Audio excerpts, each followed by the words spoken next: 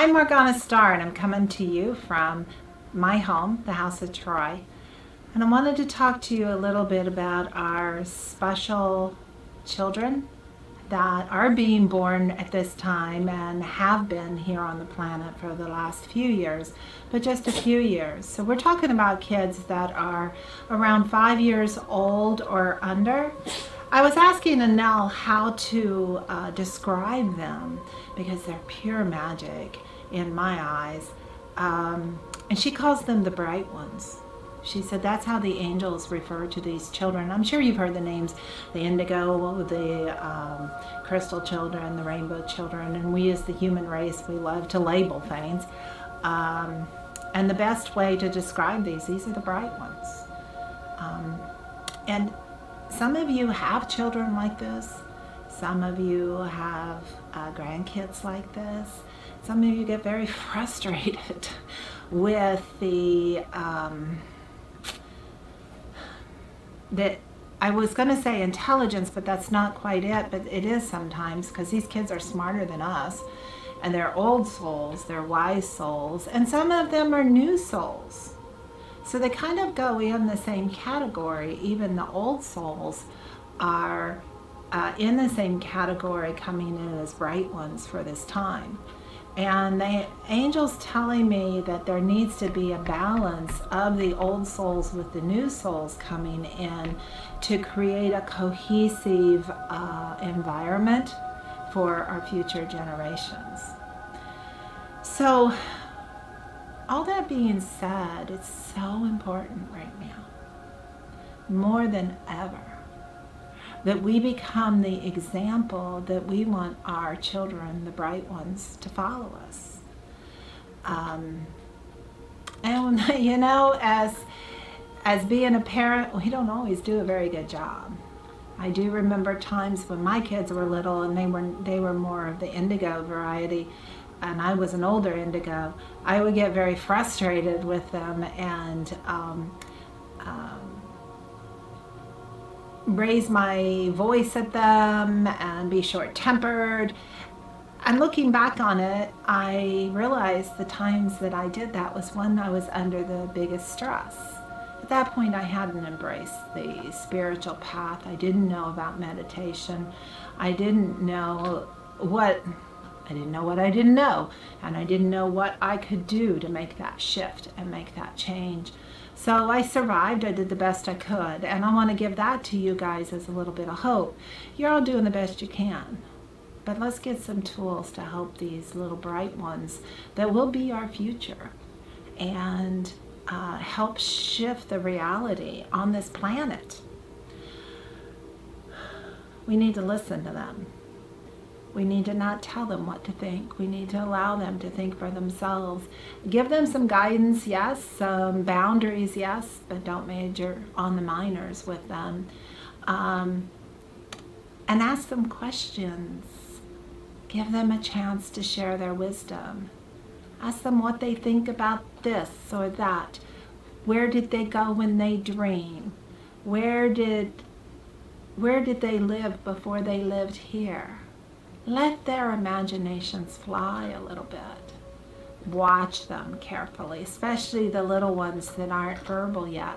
Watch where their attention goes when they look up and they start chattering at the sky or a corner of the room, or they're just focused in a certain direction. They're seeing spirits. They're connected. They don't know that you didn't see them. So let's support these bright ones by honoring who they are. And I can't emphasize enough how important it is you protect these ones. They're not at a place yet that they know how to protect themselves, so we need to teach them.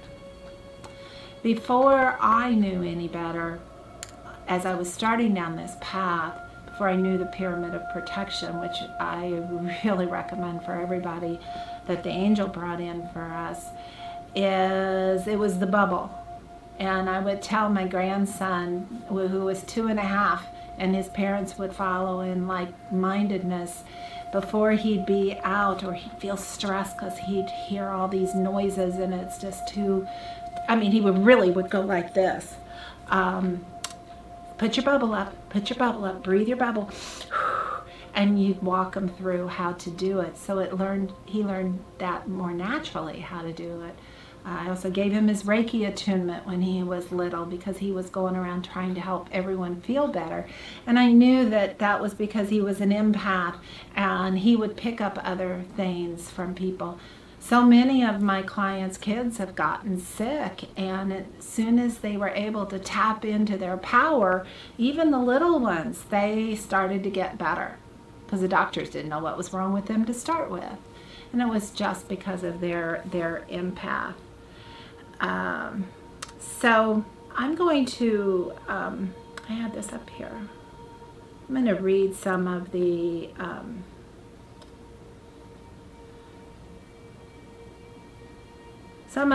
questions that we had that came through on my, okay, so the universe didn't want me to ask those questions. I put it on my phone and it deleted when I was talking about the bright ones. However, I do remember a couple of the questions, and I'm going to bring up what the angels reminding me of the most important questions, and one was exactly that.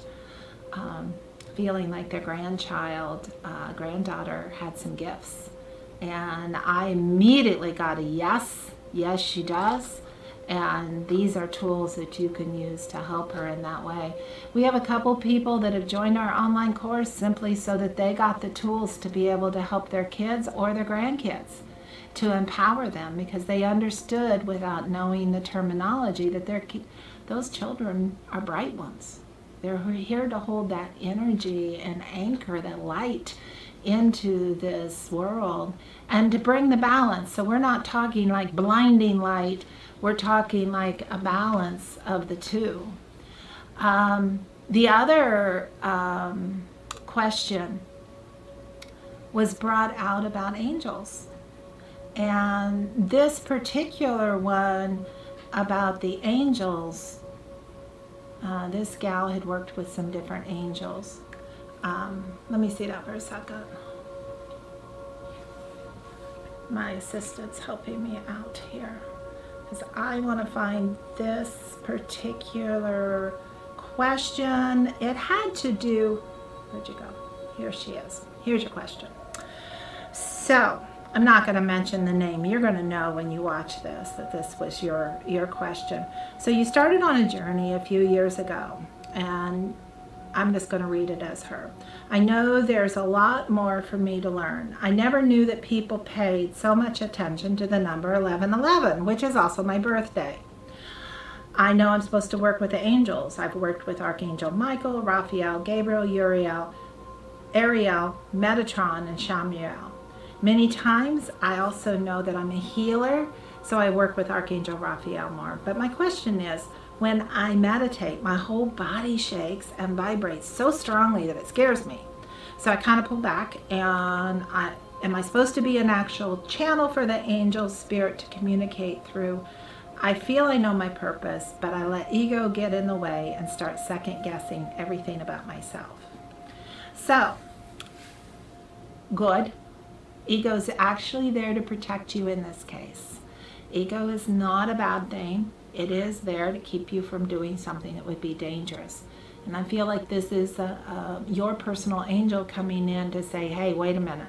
We don't really know who all these angels are that you're working with. I think I've talked about this before, that a lot of our theories and a lot of our thoughts about angels, it comes from the Bible. And that was written for political reasons. There are hundreds and thousands of archangels and millions of angels. So Raphael was noted in the Bible as a healing angel, and I used to work with him. Michael is as a protector angel in the Bible, but he also committed a lot of genocide in the name of the God of that Bible. So I would invite you to look a little deeper. It sounds like you're kind of outgrowing these. Dana and I talk about these as our starter angels, good place to start. And then when you start evolving, it's time to go the next step. if you're not fully protected and you channel a different angel that is not aligned with you, it can cause you a lot of problems. It can be very dangerous. For you to shake, it depends on how much shaking. I mean, if you're just going like this and trembling all over, there's something not in alignment and something needs to shift. And this may be your ego saying, back off, you don't know how to protect yourself fully.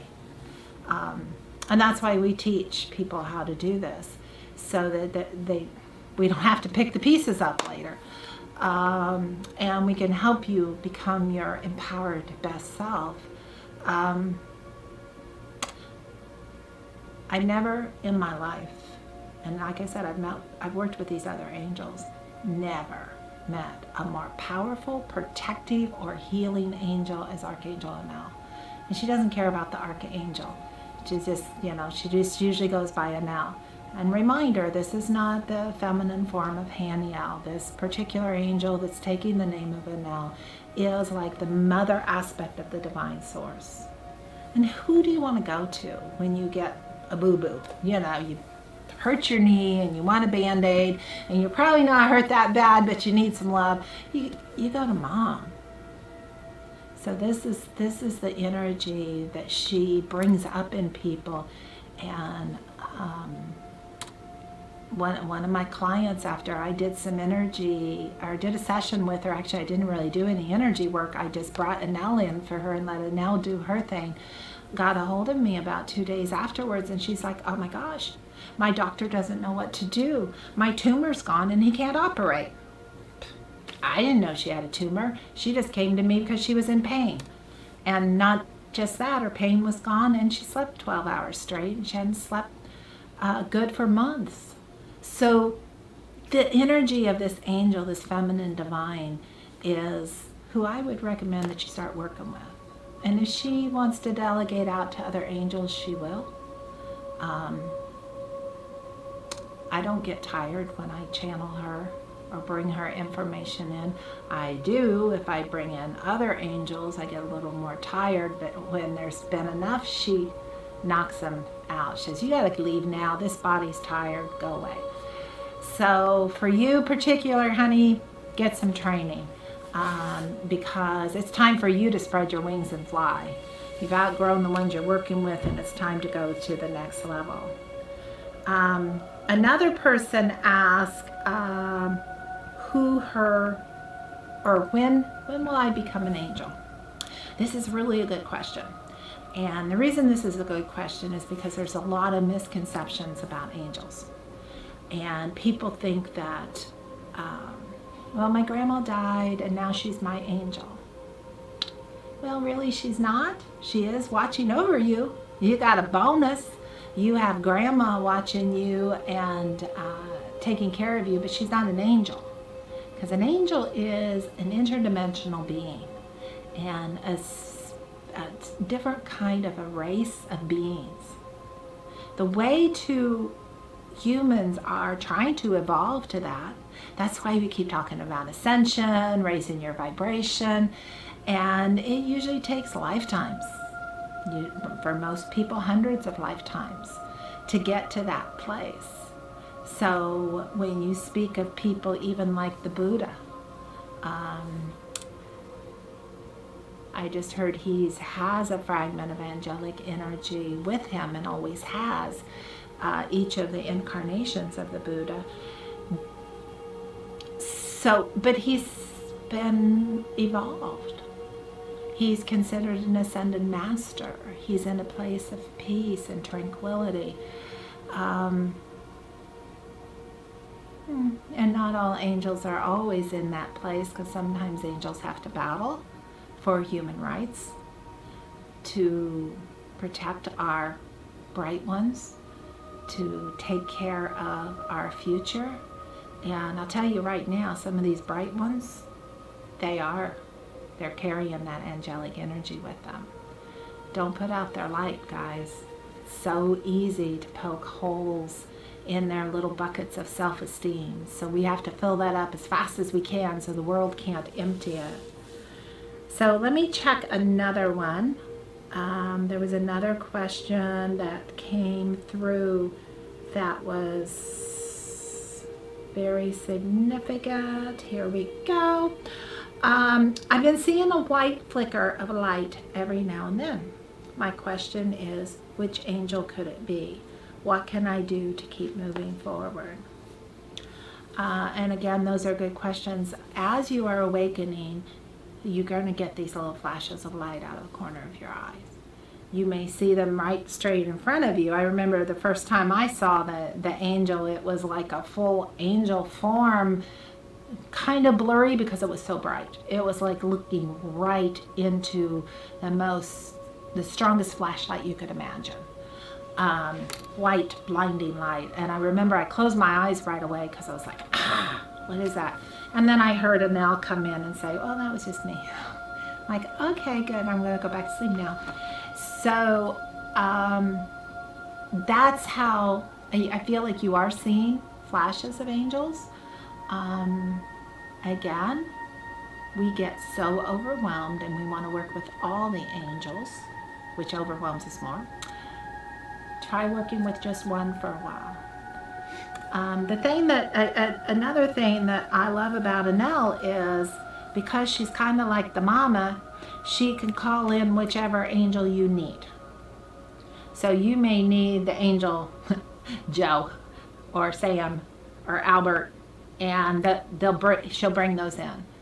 And the reason I was laughing with the names is we get so caught in these fancy names of angels, and sometimes they don't care. They really don't care about the name. So they'll just give you any old name. One of the gals that has a submission in Angel Whispers book, the name of her angel is Pete. And this particular person is a powerhouse with her spiritual walk and her path. So the fact that she has an angel named Pete doesn't negate any of the power that's around her. So don't get caught in the thinking of it. You definitely have some gifts. That's why you were able to see them with your physical eye. So I really invite you to get some more training. Learn to meditate. And we've mentioned before that we have an online program and help you make those steps and get a good firm foundation so you can dive right in. Go at lightning speed, because that's what the world needs right now, is for us to get our stuff together, start doing the work that we're supposed to do. For all of you out there that have felt like I have an important job to do in this life, but I don't know what it is. I know I want to help people, but I don't know how. Then you need to have a chat with me or Dana, and we'll be happy to do that to see where we can help you the most, help guide you in that direction so that you can embrace that. Because guess what? The thing you're supposed to do is helping people. And right now the world needs you. So don't be hiding your head under a cover. Get out there, shine your light, help some of these bright ones. Find a way to help children. And I'm being told that now is more important than any because of the influx of children on this planet that are aligned with the angels that are here to help. And some of these children are hungry. They're not in the best living situations, and they need help. They need physical help, and they need spiritual support. So it's not just your immediate family, even down to the sex slavery that's going on with children. Find your niche, find what you can be active in. I know one gal that works with us, her health is coming back on track, but in the meantime, she's working very actively behind the scenes to help rescue children. What greater thing can you do but help one of these bright ones right now? And know that it will make a difference, because you're creating a ripple effect of positivity that will flow through this world. And right now, that's what we need. So I love you guys dearly. Keep sending me questions. We'll do this on the next video. I'll pick some more questions in the next one. and fly high. And when you're ready to put on those wings and learn how to use them, give me a call, send me a PM, and we'll go the next step.